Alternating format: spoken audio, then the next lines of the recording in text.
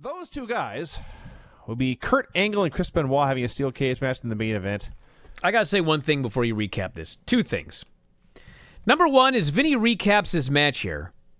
I want you all to remember that one of these men won an Olympic gold medal with a broken fucking neck. Right. And one of them is working this match. And by the way, after this match has had 2 all-time classic Raw matches with a current broken fucking neck. Mm-hmm. Yeah. The other thing I got to say is Steve Austin is the fucking greatest. Oh my God, he was so on fire. So they start wrestling, and Benoit throws a chop, and Austin goes, "I hate those knife-edge chops." I bet he does. Benoit gets thrown into the cage. He says, "That's what he deserves." Because that's the worst thing that you could do is deserve something. And then Benoit gets beat up, and he says, "I think Benoit's crying. He's whimpering like a little baby. Makes me sick." So he wants to belittle the guy for crying like a baby, but he also wants you to know that when he cries like a baby, it disgusts him. All match long. And the match is like an all-time classic. So it's made even better by having all-time classic commentary by Stone Cold Steve Austin.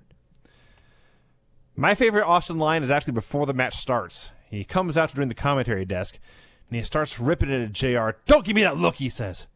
So Jim Ross looks away. And Austin runs his mouth a little bit more. Notices Jim Ross has turned his head. "Look at me," he says. It's awesome.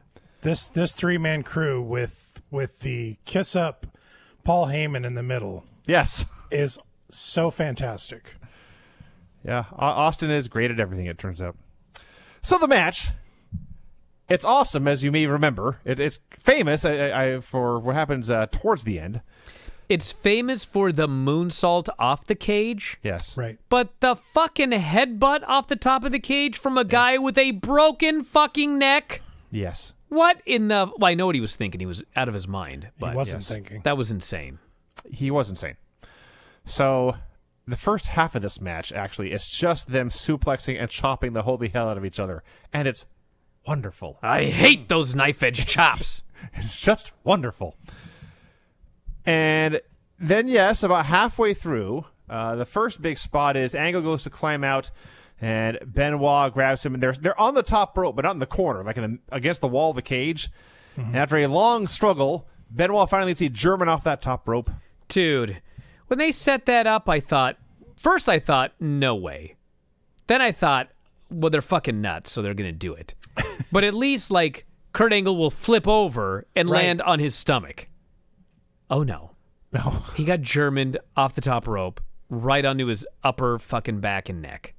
And also landing on Chris Benoit's face in the process. So then Angle comes back, hits the Olympic slam, starts to climb. Austin is begging him to go for the pin, doesn't understand it. And they're saying, oh, he wants that moonsault. And Angle gets to the top rope and stops and looks back. And he looks up. And he hasn't done this before. Now it's like cliche. He had to do this in every cage match for 20 years. But he goes to the top of the cage, and no one has ever seen anything like this. And he gets up there, and with no hesitation, he just launches his body up and out, and Benoit runs for his life, and Angle goes splat on the mat. God. Dude, I don't know how this guy didn't die. It was so he almost fucking did. brutal. Yeah. If I recall correctly, he screwed up his knee. Of course he did. And just kept wrestling afterwards. That sounds like a Kurt Angle thing to do. do. But the craziest thing about this is, this was the transition into Benoit making his comeback. Yes. This was not the finish. Yeah. This was not directly leading to the finish. It's like the exact halfway point. Angle has the heat. He misses a moonsault off the top of the cage, and this fucking guy jumped.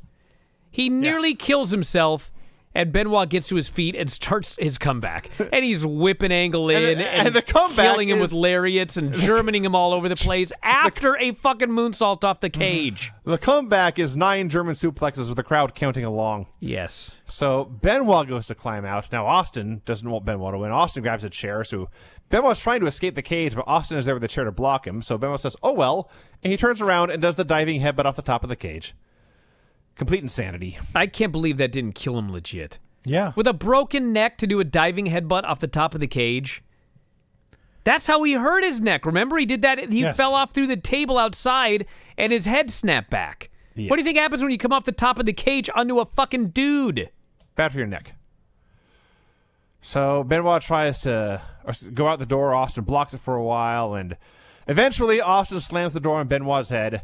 And Angle gets up. Austin's still outside the door. Angle wants nothing to do with him, so Angle scurries out the other side to win. And yes, Jericho and Benoit both lost in the show. And then Austin beats up Benoit with a chair some more. At least Benoit lost in like an all-time classic and was fucked. Whereas Jericho lost a nothing happened in three-way to two dorks when somebody stole the pin. Jericho was a jobber. Come on. Benoit lost to a former world champion, Kurt Angle. Jericho got pinned by Rhino.